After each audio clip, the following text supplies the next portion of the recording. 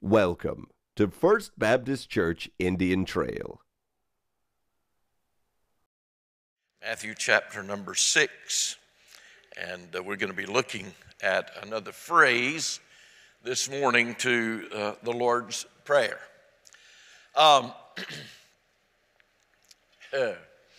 was just reflecting back just a few days ago, when my wife and I had a little bit of a disagreement.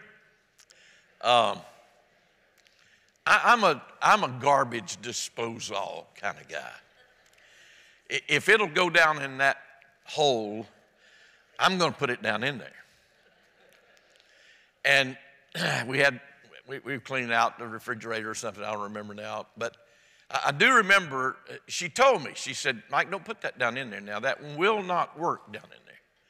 I said, yeah, just, I know better than she does about that stuff. And so I went ahead and against major objections. I went ahead and, it was food, for crying out loud. She said, "It won't work in there." I said, "Yeah, it will. Don't put that. If you do that, it's going to stop it up." I said, "It's not going to stop it. Look at that." So I put it on down in there and finished up, and a little while later, she says, "I told you so." And she had it in her hand. See, it will not work in there. I had to get down, put my hand down in there and get that out of there. You stopped it up like I told you were going to do. Now, it got stopped up not because of some external issues. The electricity was still working. The motor was fine. It got stopped up because I put something down in there that was not supposed to go down in there. I was warned, don't put that down in there. You're going to mess it up. It won't work if you do. I did it anyway. And really, I think that's what this passage today is all about. When our lives get stopped up, when forward progress is hindered, it's usually not because of a lot of external stuff. And we want to blame it on a lot of other stuff. But the fact of the matter is, we get hindered in our forward progress in our life because of what we let get in here. And it clogs us up and messes us up. Almost never is it external. Now, the problem with most of us, when our progress gets stopped up, we've got a lot of unconfessed sin in our life. We have a lot of guilt that arises as a result of the sin that we allowed down inside of our life. And it's almost never external. We blame it on relationships. We blame it on a lot of other stuff. But mainly, we get stopped in our spiritual walk with God because of what we allow to go down inside. You got to understand something. God did not wire you up to walk around and carry around guilt and unconfessed sin and undealt with issues in your life. You're not wired by God for that. And it's no wonder then when we sin, when we don't stay clean before God, that our progress is hindered greatly. No wonder the writer of Hebrews said, "Let us throw off everything that hinders us and the sin that so easily entangles us, and let us run with perseverance the race that God has set before us." Let me help you with something here. God has set a race before you that only you can run. By the way, it's not the race that your mom and daddy set before you. It's not a race that your siblings set for you. It's not the race that some other person has earmarked for your life. God has earmarked that life for you. Every one of us in this room have a race that God has determined that we are to run in. And most people don't run in that race because they get tangled up, they get clogged up. Their forward progress stops up, and they are hindered in it by living plan B lives instead of the life that God has in store for you. Are you tracking with me so far? By the way, before I go too much further, all of us in this room are faulty. So you have to understand that none of us are perfect. We don't measure up to the standards that we set for our own lives, much less the standards that God has set before us. We all make mistakes somewhere along the way. We all live with regrets in our life over things that we did or didn't do, that we should have done or didn't do.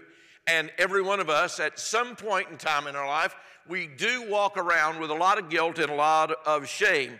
And like my disposal, we wind up not making much progress in our lives. When that happens, when we get spiritually clogged up, we go about trying to fix it in ways that really don't work. Every one of us in this room. We want to rationalize why we do what we do or why we didn't do what we should have done. And about that time, our heart and our head get in a war together. Our heart tells us what we should do to fix the situation, but our head tries to rationalize it away by saying things like, it's really okay, it's really not such a bad thing. We really have all kinds of excuses and rationalizations as to why we are living the life that we are living and dealing with the emotions that we are dealing with. And our head tells us one thing, our heart tells us another. Our head tells us one thing, and our whole being tells us that's not right. And so we get in this major battle of guilt. And by the way, can I just tell you today that God does not want you carrying around that very destructive emotion and behavior in your life. But here's what we do. We go around thinking in our life and scared and afraid that somebody is going to find out about the real us. And if they find out who I really am, and if they find out what I have really done, if they find out that I am not what they perceive me to be, then they're not going to like me and they're not going to love me. And so I'm going to protect that. I'm going to live with that. I'm going to deal with that in some fashion. Let me just help you with something. God already knows you. You've already been found out. It just hadn't been revealed yet. The word says, be sure your sins will find you out. Now, I'm still in the introduction. I still haven't got to the text yet, so y'all just hang in here with me. How many of you have some judgmental people around you? How many of you have people that are just extremely judgmental? They're still your friend. They're still in your family. They're still in a relationship. But boy, they find it very easy to start pointing out things in your life. I got them. You better believe a preacher's going to have them, I promise you. But I've got friends that are like that. They're just extremely judgmental. And the reason that they're judgmental is because they see things in other people. And by the way, they're unforgiving people. And they see things in other people's lives that they see in their own life.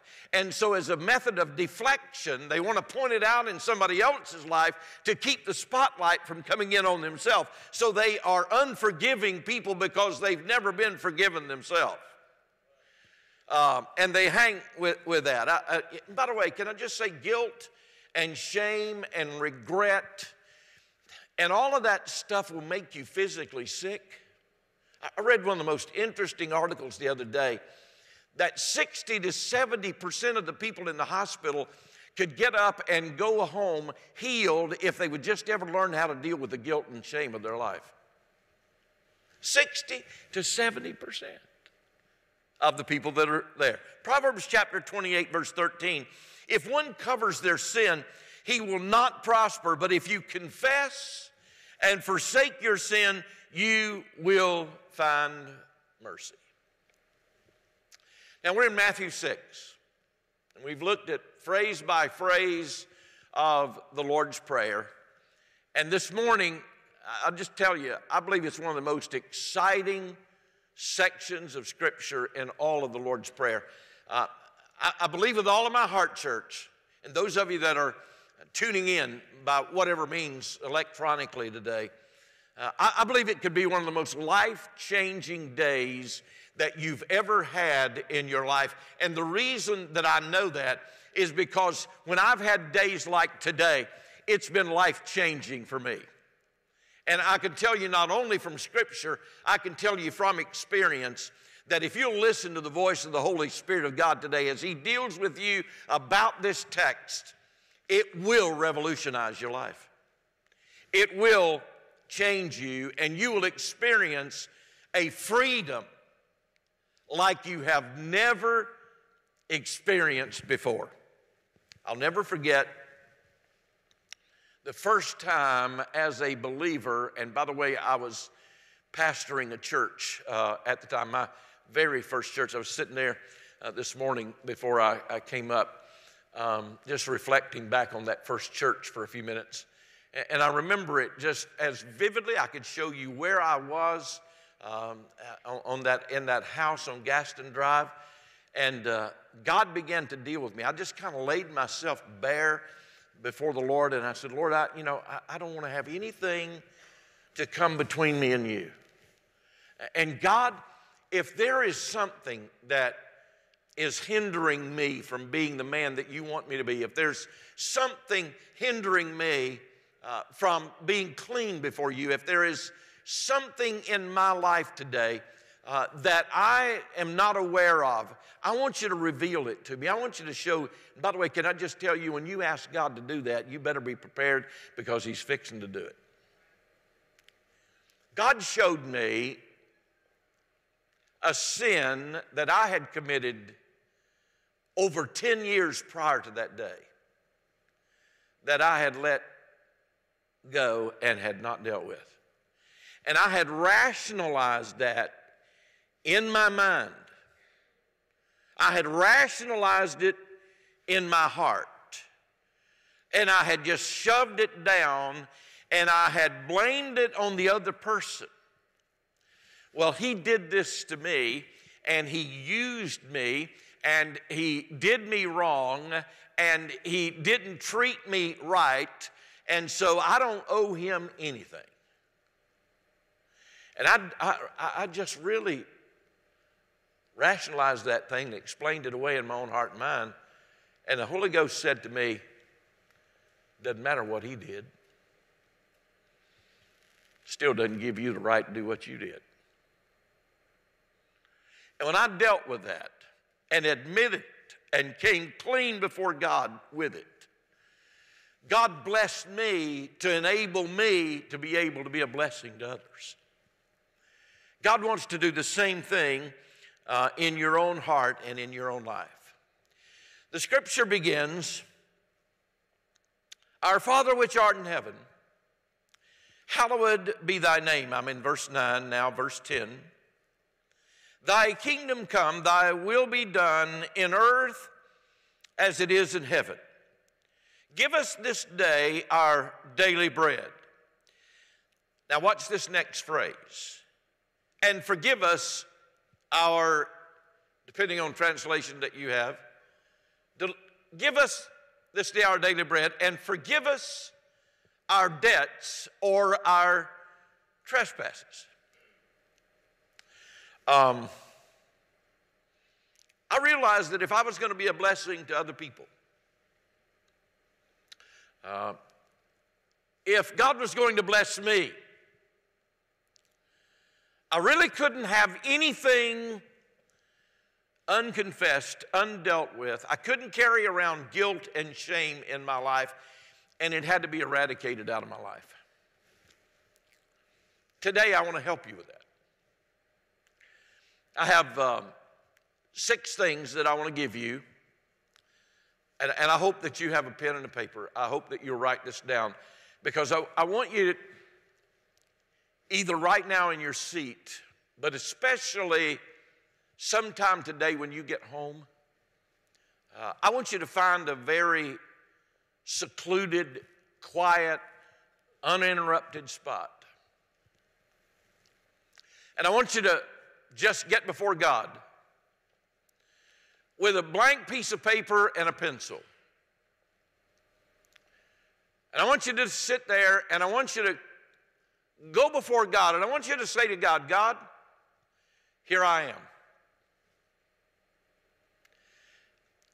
And I want you to show me anything that I have put in the disposal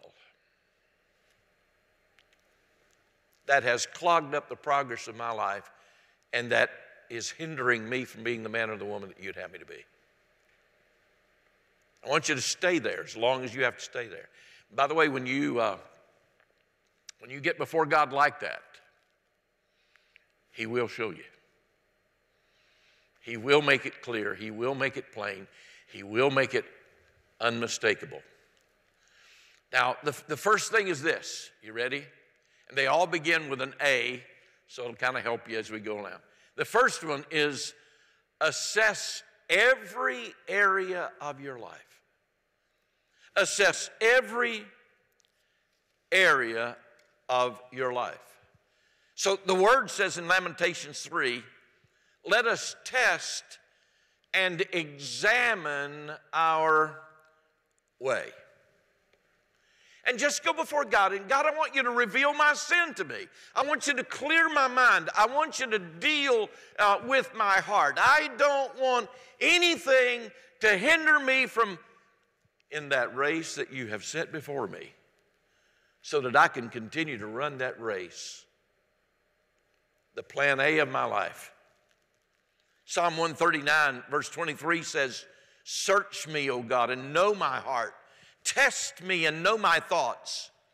Point out anything in me that offends you and lead me along the way of everlasting life. Psalm 139, verse 23 and 24. Now, when you get into that place of isolation, when you get into that place of uninterrupted quiet time, don't get in a hurry. Don't rush through it. The next thing, I want you to write it down. I want you to make sure that, by the way, if you don't write it down, then you will not have thought about it. You won't deal with it in a proper manner. So write it down and be very specific about it. And the way to get specific is to make sure it just doesn't register here, that you put it down on a piece of paper. The Word of God says that if we judge ourselves, then God won't have to judge us. And that's kind of what you're doing. So the question is, how serious are you about God blessing your life? How serious are you that you are willing to be honest with yourself? How serious are you about being honest with other people? Or do you want to continue to live your life in denial and have that clogged up and the progress not be there for you? So I'd encourage you, don't procrastinate it. Don't put it off. You got time today, then do it today. But find that time, set aside that time, and handle it. Number 2, ask for forgiveness. The first thing you're going to do is that you're going to assess every area of your life. And as God begins to reveal those things to you, then you go before God and you repent of that sin. Repent of it. That means 3 things. It means, first of all, that you take responsibility for the sin yourself. You don't blame anybody else. You don't put the spotlight on anybody else. You assume the responsibility for your own sin. Second thing is that you turn away from that sin. And you say to God, God, I am no longer going to go in that direction. And with your help, God, I am going to turn to you. So you turn away from the sin and you trust God and you turn to Him. Lamentations 3:40 says, let us turn again in repentance to the Lord. Let us lift our hearts and hands to God in heaven and say, we have sinned and rebelled. Now, what does, when you talk about repentance and asking for forgiveness, what does that mean? It means that, again, and I keep hounding this because it is the typical mode of operation that most of us have, is that you don't rationalize the sin itself and say things like, well, it's just no big deal. That's just a small thing. It's just, you're sitting there with that piece of paper and you're writing it down and you think, well, it is a big deal or it wouldn't have come to your mind. You wouldn't have remembered it. I want you to listen to this statement. You ready for this? The greatest barrier to breaking your bondage is you. The greatest barrier to breaking your bondage is you. God wants to heal you. The Bible tells us that if we say that we have no sin, we are deceiving ourselves, and really the love of God is not in us. So it really means if we go around saying that that's not a big deal, that's not a sin, then we're living a pretensive life. We're just going through the motions. We're faking it, and our life is a sham if we think that we don't have sin in our life. So I'll ask you a couple of questions. What are you pretending not to know? What are you pretending that you're not feeling guilty about? What are you pretending that is not a sin? And don't you think that it's finally time to get that stuff out of your life? Forgive us our trespasses. Forgive us of our debt. Forgive us of our sin. So you sit and you assess every area of your life, and then you ask for forgiveness of what God's showing you that is a sin in your life. Number 3, agree to make wrong things right. Agree to make wrong things right. All right, so you're sitting there in this secluded spot. You've had plenty of time. God's poured through you and has shown you everything that you could possibly have done, and you've written it down, and you see the list that is there, and certainly somewhere along the way there are going to be some personality issues. There's going to be some relationship issues that are going to come up. And so the Holy Spirit of God has revealed that to you so that you must go make those relationships what they ought to be. Somebody that you hate, or somebody that hates you, somebody that wronged you, somebody that did you in, somebody that mistreated you. Maybe you cheated them in some fashion or another. So God's word says, when it is possible, go make it right.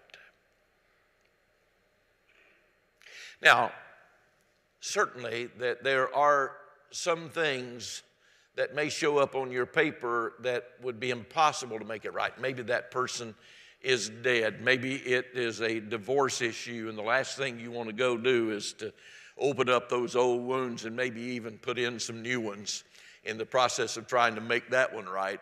I understand that there are going to be some, but as much as it is possible, make those things right. Zacchaeus, if you remember, if you go study the scriptures, you find, Zacchaeus, when God got a hold of him, he came running to Jesus. He was a tax cheat. Certainly nobody's a tax cheat. But he was a tax cheat. And he ran to Jesus and he says to Jesus, Jesus, if I've taken anything wrongfully from anybody, I'm going to restore that fourfold. I want to make these relationships right. I'm going to handle that. So go make wrong things right. Number 4, accept God's forgiveness. Accept God's forgiveness. Assess every area of your life. Ask for forgiveness. When possible, go make the wrong things right. And then get before God and just receive His forgiveness. The Word says in Hebrews 4:16, let us then with confidence draw near to the throne. Listen to this.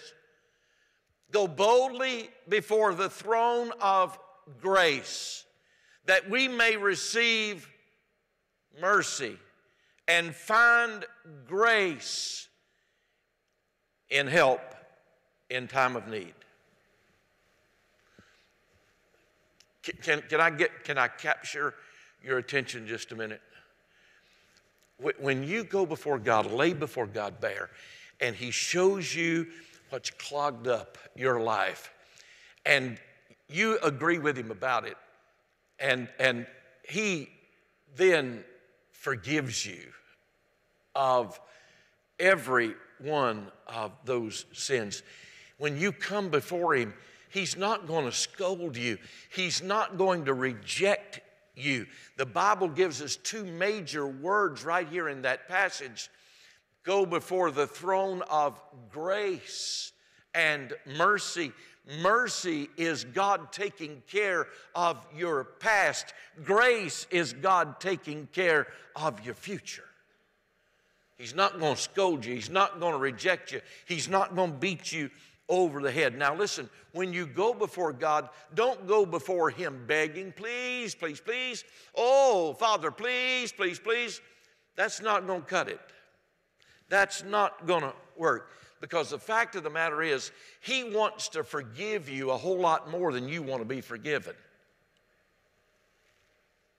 You don't go before God begging. You don't go before God bargaining. God, if you'll just take care of this thing for me, if you'll just forgive me, I promise you I'll never do that again. And God, if you'll just get me out of this mess and clean me up, I promise when I get to church, I'll write my check and I'll go to tithing.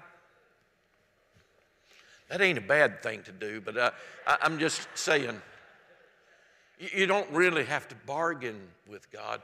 You don't have to plead with God. 1 John says that if we confess our sins, God is faithful and just to forgive us of our sins and to cleanse us of all unrighteousness. All God wants to do is to clean you up and to make you right. If we confess, that's a wonderful word. It's the word homolegon, H-O-M-O-L-O-G-E-O-N. It's a powerful word. I mispronounced it. It's homologeo is the Greek word. Homo means the same. Logeo means the word. And it means that you're saying the same word about you that God has already known and said about you. So you are agreeing. That's the word confess. You are agreeing with what God says about your life. And He says, if you will just agree with me, God, you are right. That's exactly what I did. That's exactly how I felt. That's exactly the way that it happened. It is on me and I take responsibility for it. You are right. That's confession. Romans 5 says, therefore, since we have been justified through faith. Powerful big old church word, big old theological word. Therefore, since we have been justified by faith, it means that God comes along and He cleans you up so radically that it is just as if I'd never sinned. Justified, just as if I'd never done what I did. God puts me in that position. He cleanses me up. He's going to give you a clean slate. Now, I can hear what some of you are saying. Pastor, you don't know what I have done. Well, it really doesn't matter what you've done.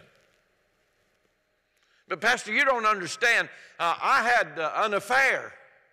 I was unfaithful to my wife. I was unfaithful to my husband. It doesn't matter. You don't understand, Pastor. I had an abortion. Matter of fact, Pastor, I've had more than one. Doesn't matter.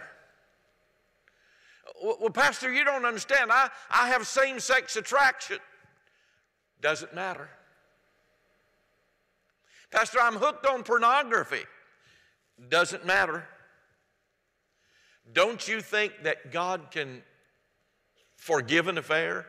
Don't you think that God can forgive an abortion? Don't you think that God can forgive sexual sins?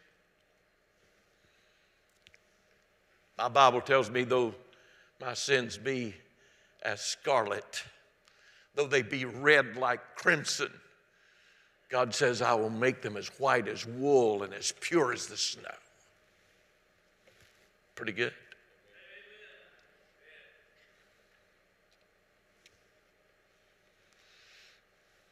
You say, Pastor, you live in a... do y'all really think that I live in heaven 6 days a week? And that God just kind of parachutes me down here on Sunday mornings just to preach? Really? I feel the same pressure as anybody else. I handle it not because I'm perfect. God knows better. But I do my best to keep a clean heart before God. You know the last thing that I do right there before I walk up here? I do a major investigation of my heart, and I deal with whatever God's Holy Spirit lays on my heart right there before I ever walk up here. Let me give you number 5. I'm going to have to hurry. By the way, number 5 is probably the most difficult of all of them. Acknowledge your faults to another. Acknowledge your faults to another. Now, I'm not talking about 15 different people. I'm not talking about 10 different people. I'm not talking about 5 different people. But you ought to have one person in your life that you could go talk to and confess your faults to that person. Let me ask you a question. How many of you sitting out here today, and how many of you watching this broadcast, how many of you go before God and you confess your sin before God, but you still walk around feeling guilty for that sin? The reason is you haven't carried out step number 5. I want you to listen to the word in James 5:16. Therefore, confess your sins to one another and pray for one another that you may be healed. So you leave out that step and the healing never comes. The guilt is always going to be there. God knows that if we don't do this, then we're going to walk around in pretense all of our lives. And we still got that same old fear. If I tell them what I have done, if I confess this before them, they're not going to love me. They're not going to like me. They're not going to respect me. And so we walk around with fakey, pretensive lives in front of other people for fear of what they may think about us. And we live a bunch of fakes, acting like we're right when we're really not. Now, let me give you some help in deciding who it is that you really want to. And by the way, can I just say to you, I'm not preaching something that I don't practice. Okay? I'm preaching something. I do have that person in my life. The first thing you want to do is make sure you pick out a spiritually mature person that you know is going to be confident, that you know is not going to be shocked at what you tell them, and they're not going to judge you. And can I say this? I believe this with all of my heart. There are plenty of people like that in this church that you could choose from. One more thing I really need to say before we close the service. Make sure they're the same sex. Men ought not to be confessing stuff like that to the opposite sex. And women ought not to be confessing that kind of stuff to the opposite sex. Make sure it's a firm, Christian, mature person of the same sex that you talk to. And one of the opening remarks that you would go to that person, hey, listen, I need to talk to you. I need to tell you some things. I need to share my heart with you. I don't need fixing. I'm not broken. I don't need your forgiveness. God has already forgiven me of it. I just need to obey what God's word has taught me, and I need to reveal to you what has happened. I'm not asking you to fix me. Only God can do that. Y'all with me? Make this statement, then I'm going to go on. The secret that you believe that you have to hold on to conceal so dramatically is the very secret that you need to confess. All right, number 6, and I'll close. Always repeat steps 1 through 5. It's not a one-step operation. You have to do this over, I can't tell you the numbers of times. Over and over and over again. Here's the deal. Thank God I got to see my grandkids this week. I am a grandfather, and I can tell you from experience that you really never want to procrastinate changing a diaper. It's all going to come out in the end anyway. And the longer you put it off, the messier it gets, and the more it stinks. Never put off cleaning up a mess. Take a bath every now and again. Nobody wants to smell your armpits. Take a bath. Take the garbage out of your... Have y'all ever been gone away for a few days and come back in, and the first thing you noticed when you walked in your house, oh my, I forgot to take the trash out. It'll smell your whole house up. Amen? The same thing is true spiritually.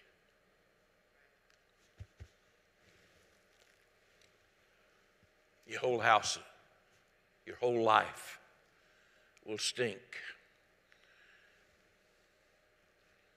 Take a bath. The Holy Spirit dealing with some of you right now before you ever leave the building. You need to deal with whatever it is God's speaking to you about before you leave. Don't put it off. Deal with it today. Others of you, go home with that piece of paper and that pencil. Get along with God. Assess every area of your life. Agree with God about what He says about your life. And receive His forgiveness. Make as much stuff right as you possibly can. Hallowed be your name. Your kingdom come, your will be done on earth as it is in heaven. Give us this day our daily bread, and forgive us our trespasses.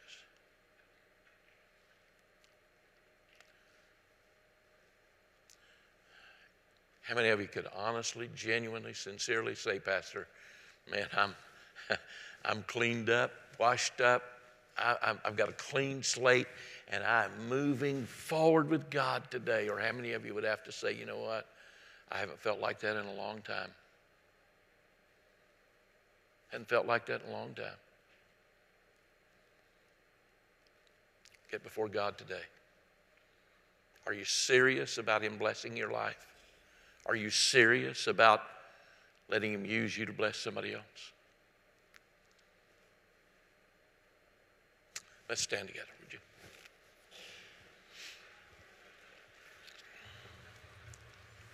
Altars are open right now. You don't need to wait till Matthew comes. Just find your way here to the altar and just seek the Lord. Pour your heart out to God. Agree with God about what He's telling you.